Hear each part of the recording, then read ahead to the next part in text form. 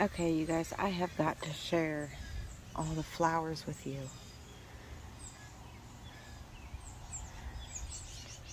My garden has never looked this good.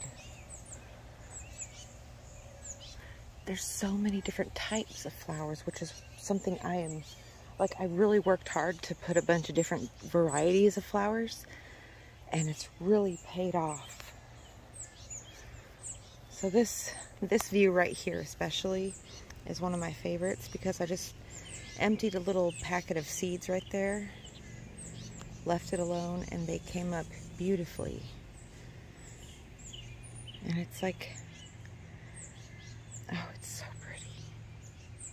And then of course I'm starting this new wall. I showed you guys that. I'm going to be planting this whole entire bank. Like I've got everything full in here the way I like it right now. So I think I'm going to start, I've been starting to work upwards. I've got some way up there in between the yucca. I've got like a grid of corn planted. So that will come up, like be a succession planting. And then all this space right here, I have to put in some type of retaining wall so the soil doesn't just fall down, you know, and come running down when it rains and stuff. So I have to figure out a retaining wall. And then just slowly planting as I'm doing. So this space right here in the middle is kind of bald. It's like balding and stuff. It looks really bad. So I've been slowly adding plants. These carrot blooms, you guys. So this is an actual carrot. This is like a carrot that I didn't pick and I just let it go to seed. So this is what the flowers look like. They really look like Queen Anne's lace. They're very beautiful. They got beautiful structures. They're big, huge attractors of bugs. But then we've got a decorative carrot, and you can really see the difference. The decorative carrot stays in more of an umbel shape, and of course it's pink. The bloom, as that bloom ages, it will turn pink, and it's just so pretty. But the carrot over there, the actual carrot, it has more of a rounded shape instead of like a flat disc shape. So that's just something interesting I've noticed. And then this yarrow, like the little tiny bees and stuff really like these umbel shaped flowers. You know, I plant all kinds of different things like these big echinacea and daisies and larkspur for the big bees and stuff. But there's also little teeny tiny bees and little teeny tiny bugs that really favor these smaller shaped flowers, like the small clusters of flowers, which is why I try to grow so many different types. Here the fennel is getting ready to go into bloom, and look how it's got such interesting shape too. And these blooms are yellow. So look at all of the little, this is just a dollar store mix. It's got bachelor buttons, California poppies, these coreopsis, these little pink flowers. I don't know what those little pink flowers are, but they're so cute.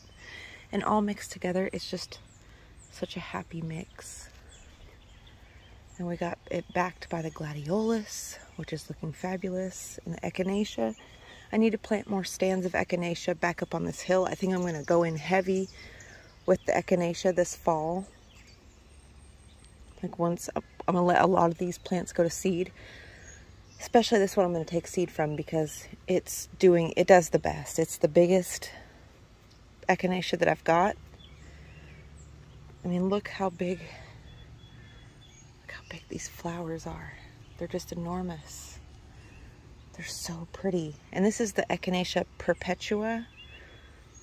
I think that's what it's called. It's the purple one that's like a North American native. And it's always covered in bugs and bees and butterflies and everything. Like, the bees choose this plant over any others. For some reason, I'm not having any luck growing any patchouli this year, which really is not great. I really want some patchouli in the garden. It's been, last year I didn't grow it either. So yeah, but the borage is all doing really good. I've been setting out these water trays. They're just plastic plant bottoms. And I put little rocks in them. You guys would not believe how many bees and wasps and things flock to these and drink out of them.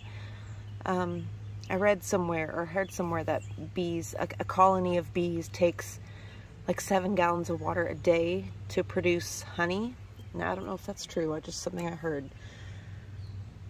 So I started leaving out trays of water, and man, I have to refill them twice throughout the day because they drink it so fast, especially the wasps. So I've got that one. This one is almost empty, and I just refilled it.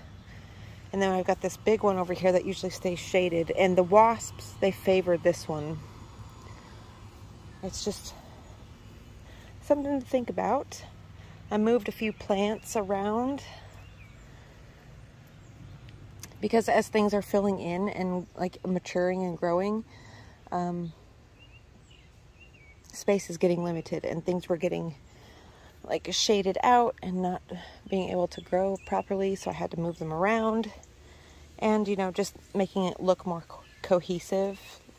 Like I'm going to come in here soon and clip out this meadow sweet for a shaman incense recipe that I'm doing.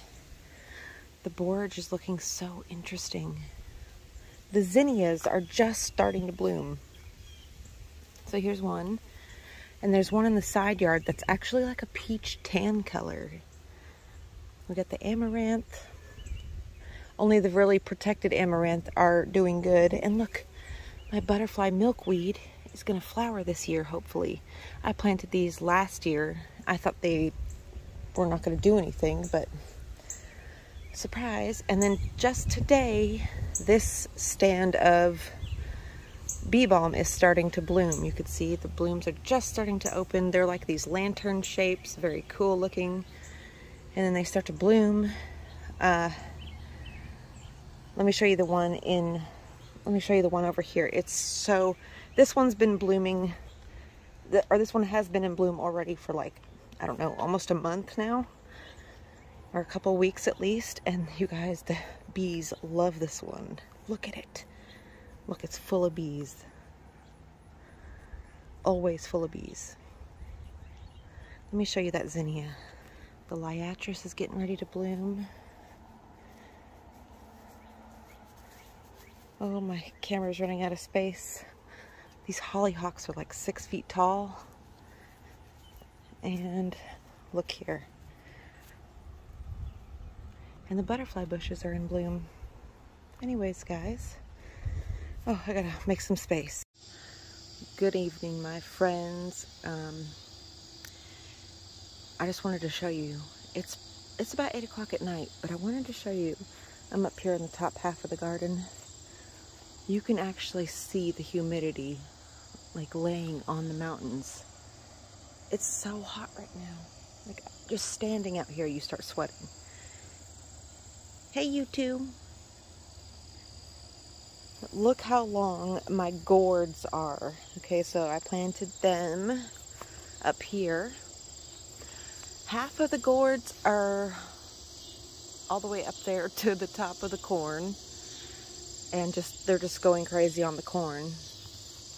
And the other half of the gourds are totally encasing the bottom of this mailbox and ladder that I put here. You know, I'm all about the whimsical elements in my garden, which is why you could see I've got things hanging in the trees. Look how big the corn is, though. I've been up here hand pollinating, so this is what it looks like when it's in pollination. Take these and you just stick them down in this stuff. Boom, pollinates the corn. That way you ensure corn. Otherwise, you get spotty corn and a weird harvest. Got the beautiful spider flowers. And we have a pepper there. Some other things I planted. Here is the pickling cucumber almost all the way down the hill. We've got the Love Lies Bleeding just hanging there. See, I love the look of the pokeweed. I think it just looks so striking. Has a very commanding presence. And you can make ink with the berries. So it's a really great tool in witchcraft as well. All the borage is looking pretty intense. This blue kiwi honeywort started to bloom. Look at it. So cute. The packaging for the seeds is very misleading because the picture of this on the seed pack is like right up here. Makes the flowers look a lot bigger than they are. Everything is just looking so full and lush. Look at this giant sunflower.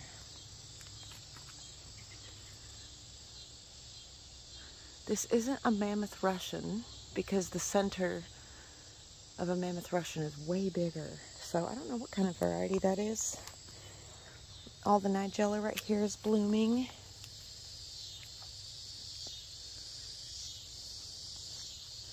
All the fennel looking beautiful. This bed is really filled in this past year. And I love it. The watermelon has just spread all over this spot.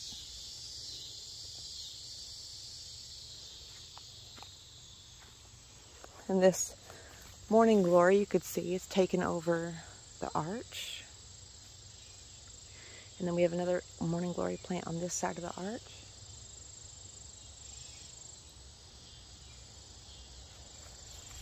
We do have a small watermelon forming right here. The other one we had, something decided to come and take a couple bites out of it, as you could see. Right there. Yeah, someone took a couple bites of it and just left it on the vine. Great manners. These vines are up to the top almost. These guys are all over the branches. And I was over here doing some, you could see I'm like attaching all of these wisteria circles I have on here. And I'm going to kind of make like a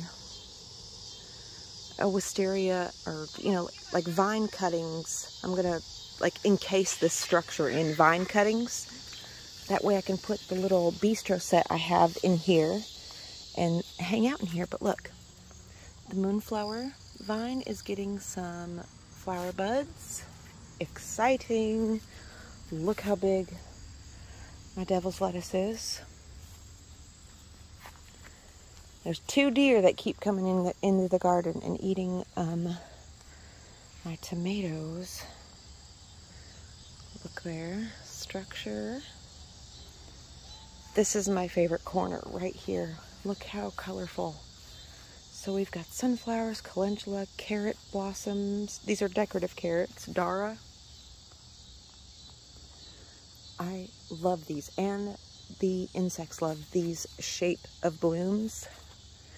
And plus we've got the Rose of Sharon, blue chiffon, such a beautiful color. I love to collect blue flowers because they're so rare occurring in nature.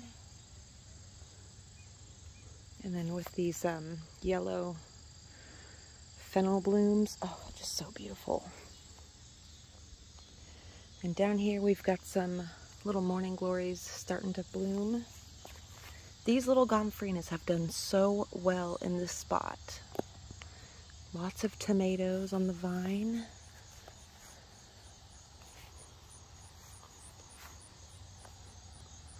Lots of stuff. We just got a really big rainstorm last night, so everything is looking so lush and full. I'm just loving it. So here, I'm going to be putting up my gate. Once I get a post, I have to go to Lowe's. I went and looked at them today, but I didn't have the space to to bring it home.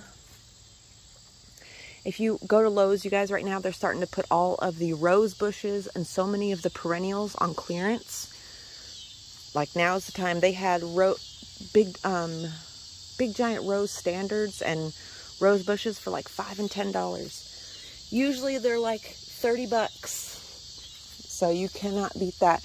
And plus they're putting a lot of different annuals. And if you're like in my area, we still have a long time till we get a frost. Like November is when we get our frost. So it's quite a bit of time. Look how fabulous the oak leaf hydrangea is looking after that rainstorm.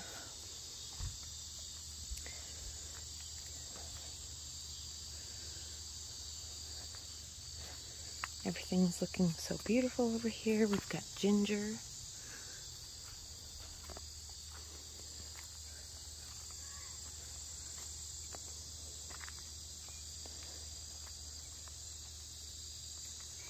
I've got to put some kind of containment around this plant. Are you kitties ready to go get some gravy? Did you know I got some gravy for you? I got some kitty gravy. You want some kitty gravy, Dixie? I got some.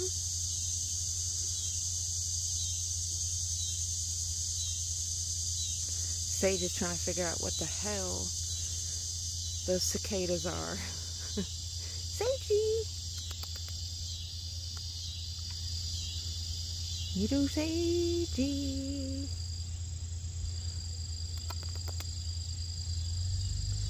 Dixie, you want some gravy? You want to get some gravy, Dixie? Some kitty gravy? Now everybody's got their food.